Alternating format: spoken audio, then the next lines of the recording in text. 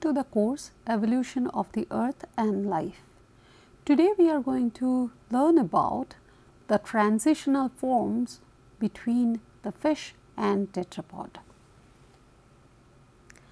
When we talk about the transition of fish and tetrapod, and before we can comment on what kind of features we are looking for in an organism that represents the transitional form, it is important to understand what are some of the challenges a group faces when it moves from water to land. And the time frame that we will be talking about again would fall into the Eon Phanerozoic, the era Paleozoic, and we are focusing on the period of Devonian. The challenges of transition from water to land involves various things. The very important thing involves support and locomotion. Let us try to understand it. So, when we think about water, it is quite heavy. On the other hand, when we think about air, it is quite light. We are talking about density. Now, when we think about water, the body density is almost equivalent to water density. So, even when we swim today, we know that apart from the head, the rest of our body is neutrally buoyant. For majority of the organisms that we can think of, they are neutrally buoyant.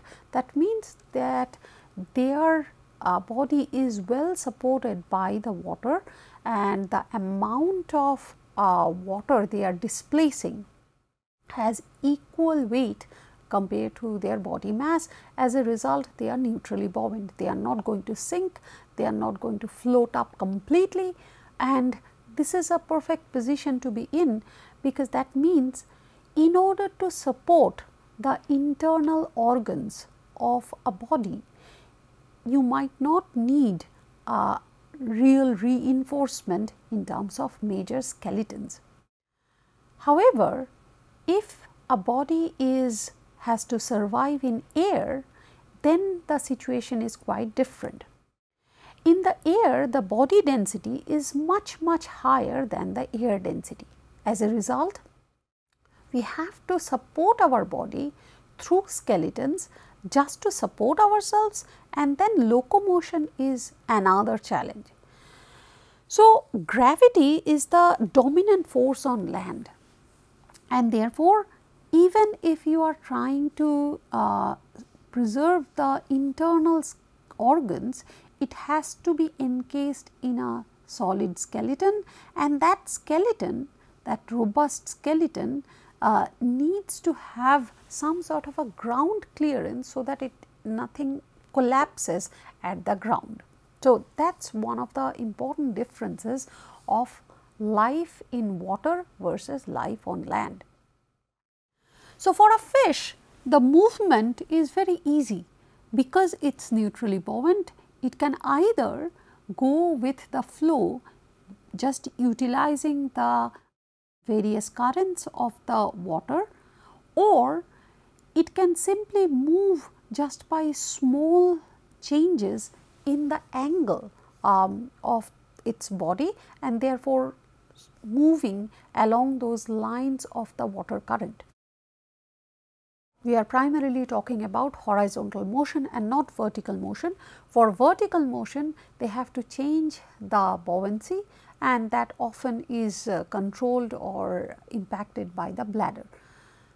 For land, it is a completely different challenge. On the land, there is no passive movement, especially when we are talking about organisms with a solid skeleton, especially the chordates. They are heavy, they need to have a proper mechanism of locomotion. Second, to preserve their internal organ, they also need some robust skeleton so that things which are inside cannot collapse due to gravity. So, movement of limbs become of crucial importance for the organisms which are living on the land. This is also related to how they can feed. For example, there are some fishes which can simply take water, a lot of water, and the nutrients which are mixed with water. It can be particles that are coming from decaying flesh, it can be a lot of planktons which are very fine and mixed with water, and they can basically take the water along with nutrients and finally release the water and take only the nutrients. However, for land living organisms it is very difficult to do it, and therefore, they also have to have some way of monitoring the surrounding very carefully and go for active hunting. If they are eating either vegetable or flesh, for either way they have to develop a mechanism by which they can eat. When fishes are moving in water, again because they are spending really less energy in order to move and navigate, often if they have to take a view somewhere here, they rotate their entire body. For land living organisms, that is quite difficult and that can become very costly. They have to do things quite fast.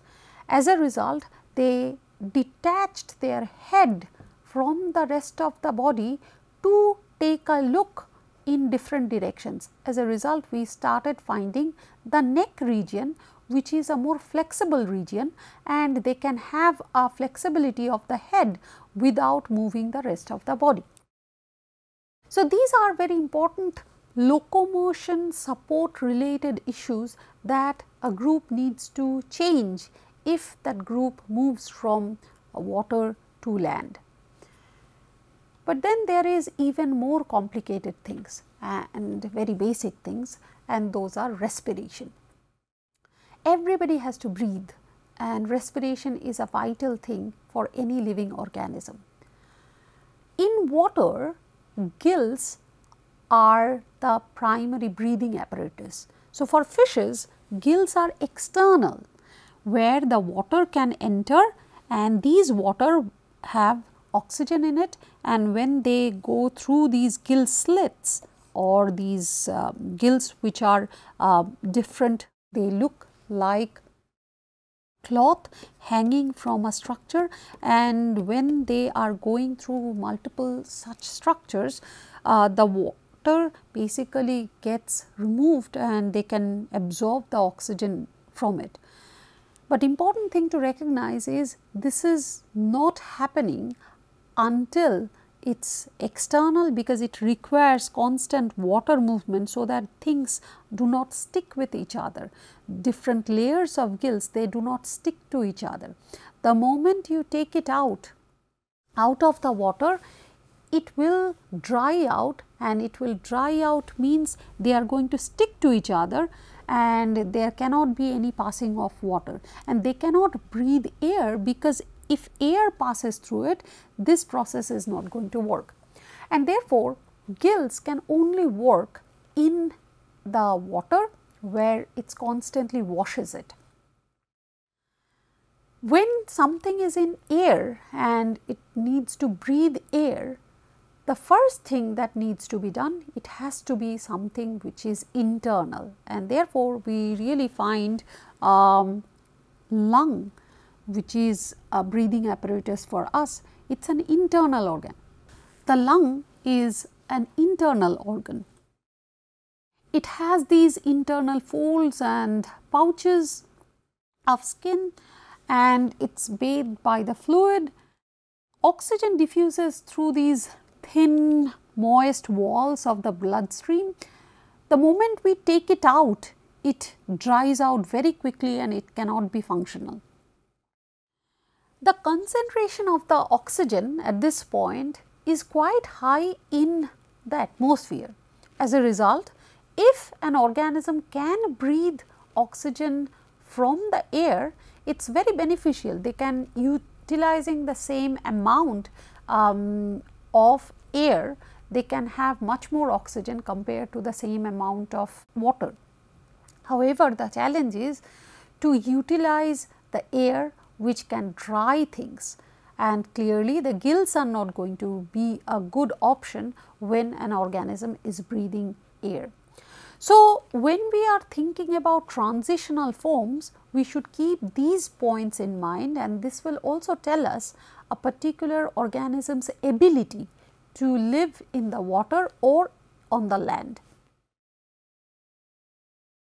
So, now we are going to learn about 3 types of fossils, 3 fossils that we find from Devonian. So, the first fossil that we are going to learn about is called an Eusthenopteron. It looks something like this, and the artist's reconstruction makes it something like this, where the most important point to recognize is they have these bony skeletal structure which makes their fins, and these bony structures have a central bone, then followed by another part of the bone, and then the last set of bones create some bifurcation, and some of the bones are quite distinct in terms of their size and shape compared to the surrounding bone. And this is how it looks like if you take a section of these fins. Now, in terms of their place in this fish diagram, it would be somewhere around here. It is very similar to this coelacanth that we talked about, which we still find today. So, this is a perfectly good lobed fin fish. It could not be anything but aquatic. The reason being that we are even finding these gill slits which are necessary for its breathing, and therefore, it cannot be anything but aquatic. But it also shows us these lobed fins, which may be quite handy in terms of the places where there is enough mud. And we find these kind of fish records from Devonian shallow water deposits, where often there is quite a bit of sediments and not a very thick column of water. And again, just to orient ourselves, we are still talking about Devonian time, and we are talking about a perfectly good lobed fin fish. It is still a fish. The second group that we are going to talk about is a perfectly good tetrapod. This is called an ichthyostega.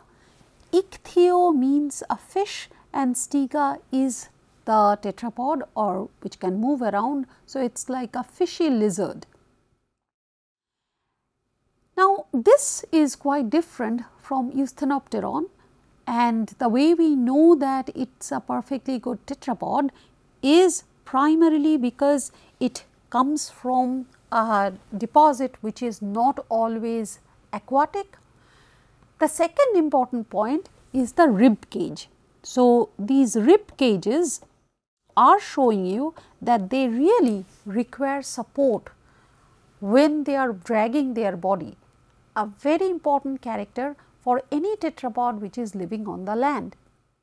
And these rib cages are clear indications that they were living on the land. Another important part is how their joints look like for the hind limb.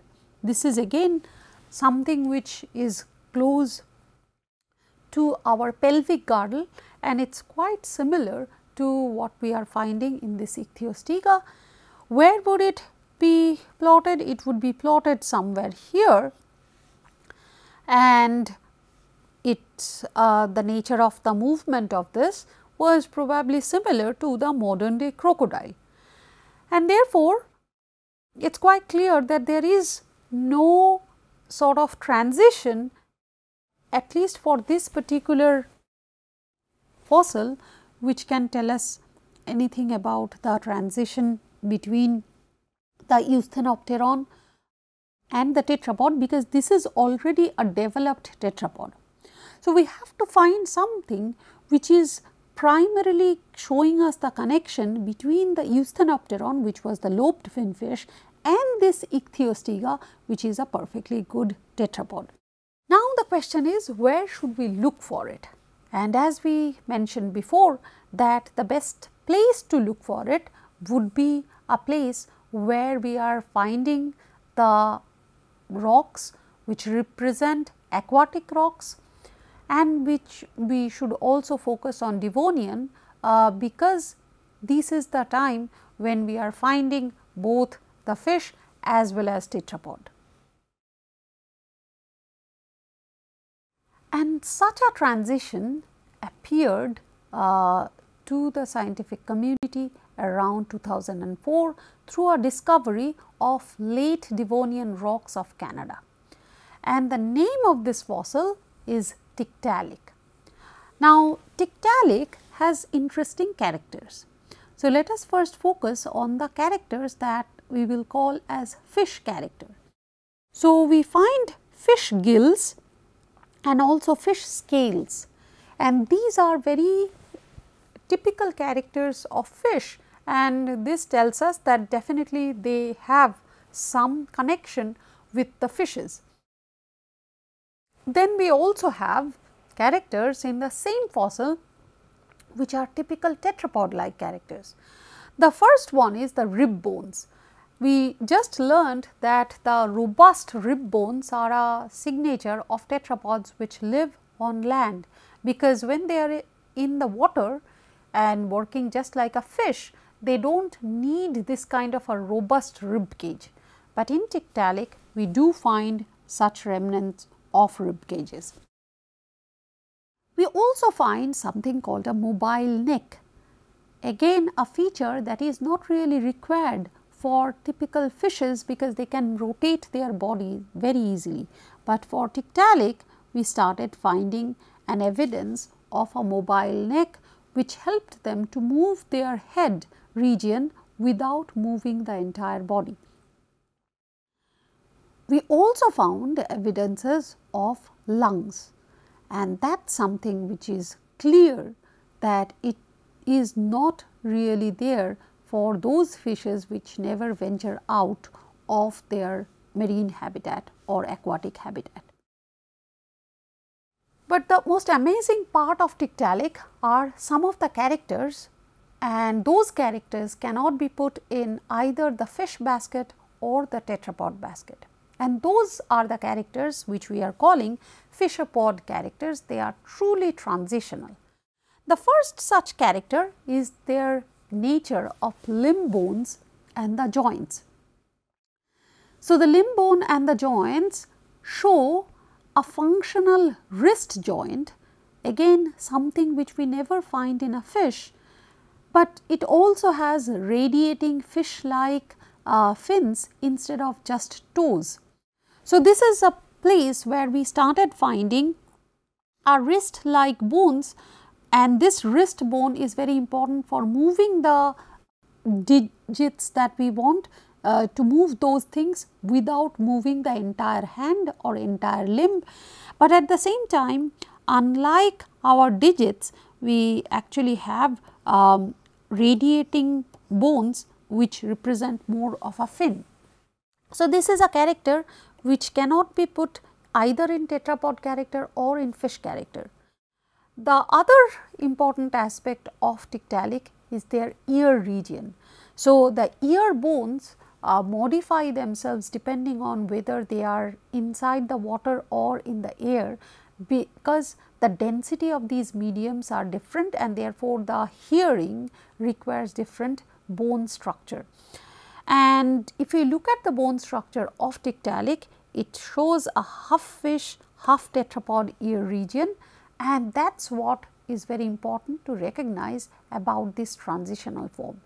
So, after its discovery, it has been showcased in various peer reviewed literature with detailed description of each of these features, so that we know very well about each of these features and how it relates a fish and a tetrapod. So, this is Neil Shubin, one of the discoverer of Tiktaalik, who explained the feature of Tiktaalik joint in their limb joint and their digits in different places. So, you can actually find the wrist bone as well as these diverging digit like bones, but they are arranged in a more radiating fashion. Now, if we look at all kinds of groups that we can expect in this place, we will understand that there are different kinds of groups and it creates a spectrum. There is not really a single transitional form, rather there are multiple forms which look somewhat similar to the next, but creates a number of transition between Eusthenopteron and Ichthyostega. And these are some of the representative specimens, and everywhere we are looking at their limb region. So, these are different names, and the names that we are familiar with are these Eusthenopteron. So, where we can see that these bones clearly show a pattern which is more lobe like, and then we have Acanthostega and then eventually Ichthyostega, where we have more like digit like patterns.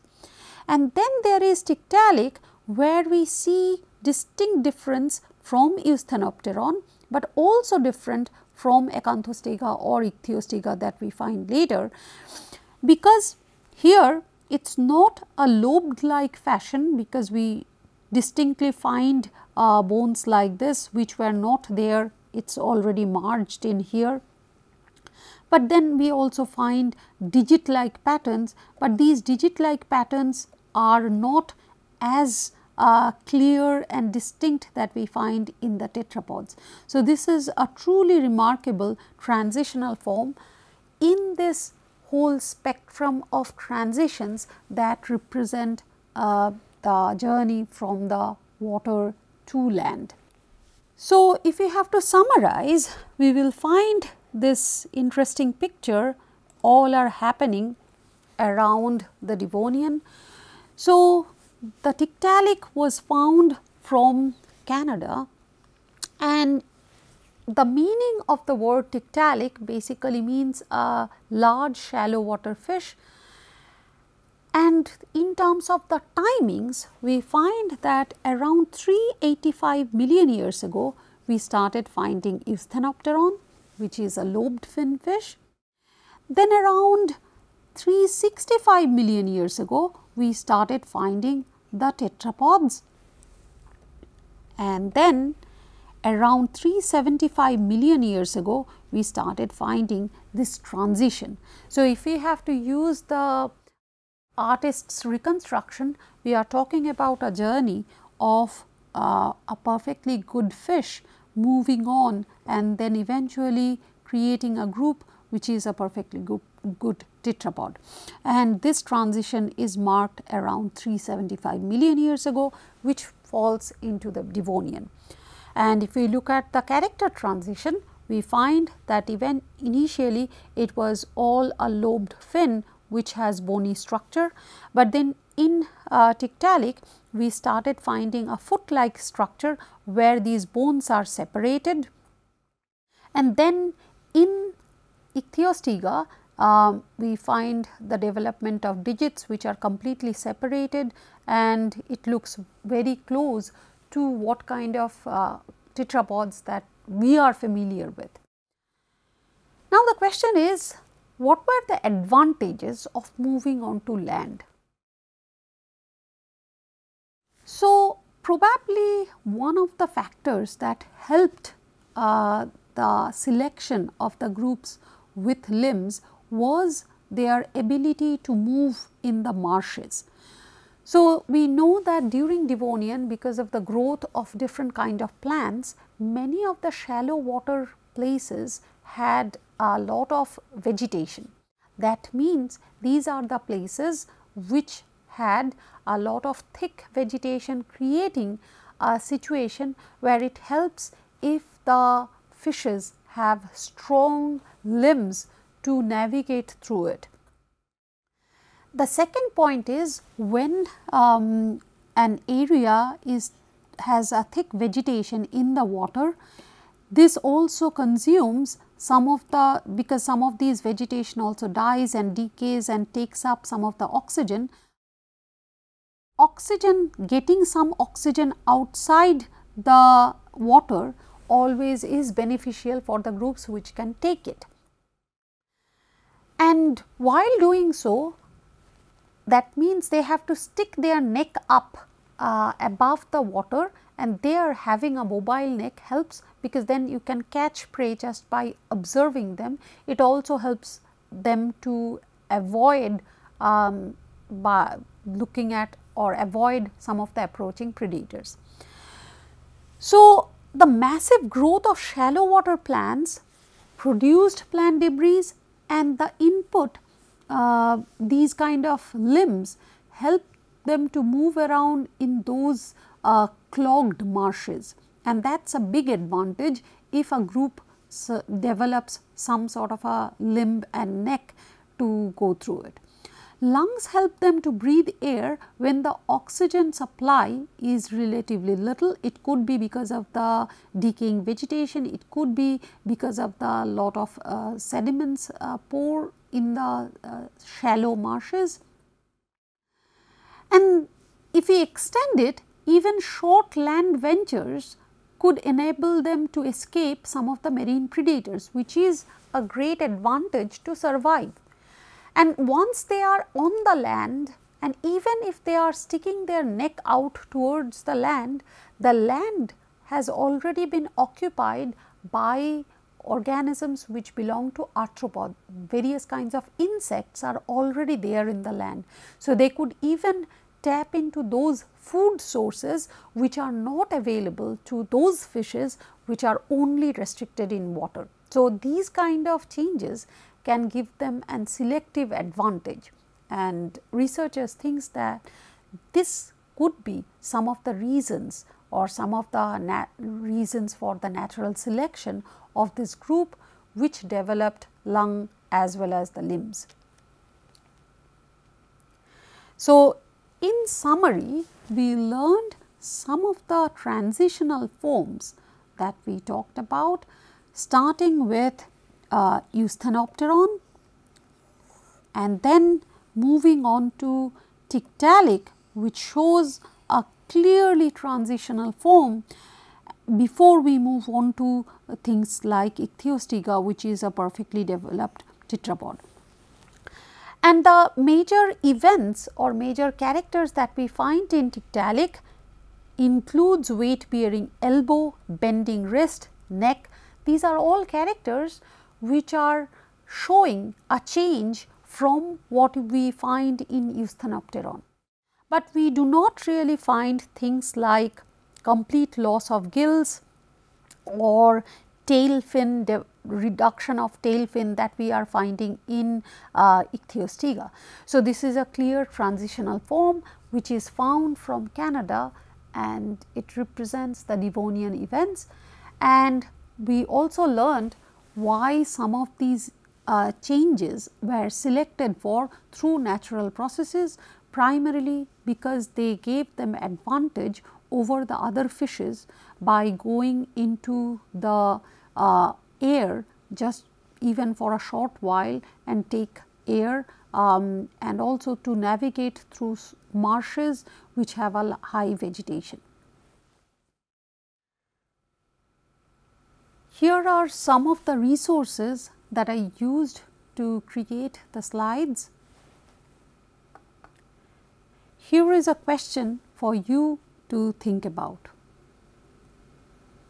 Thank you.